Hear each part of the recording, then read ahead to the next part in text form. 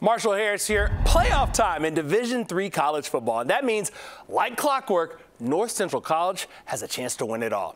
Jori Parys on a Cardinals team set to play in a fourth straight national championship game Friday in Salem, Virginia.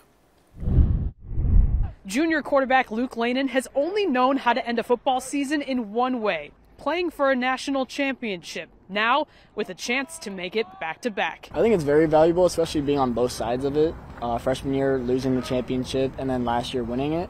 The experience is definitely important coming into it for a third year in a row, and I definitely think that makes us a stronger team. Once you get there once, you become addicted to it, and it gets harder every single time. I was told that after the first one, and from somebody who'd been there many, many times, and he was right.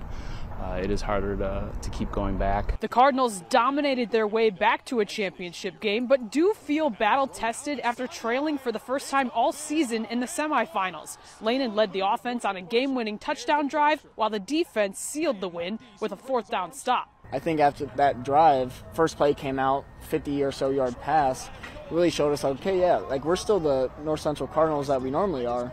We just have to believe it. Second-year head coach Brad Spencer has the Cardinals on the longest winning streak in college football, being 29-0. A 30th straight win for this team against Cortland Friday night would mean the most. In Naperville, Jori Parys, CBS 2 News.